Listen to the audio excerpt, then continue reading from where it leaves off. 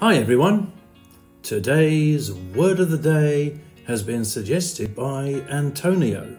It is cope. Cope can be both a regular verb and a noun. As a verb, it means being able to manage a difficult situation quite successfully. As a noun, a cope is a long, sleeveless item of clothing worn by Christian priests on special occasions. The verb came from Old French and first appeared in English in the late 14th century.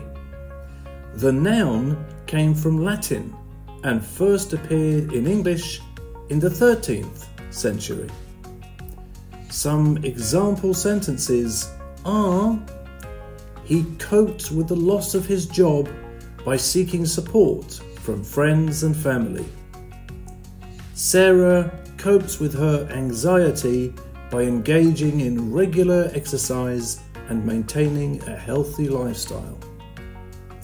After carefully folding his cope, the priest placed it back in its ornate chest, ensuring its preservation for future ceremonies.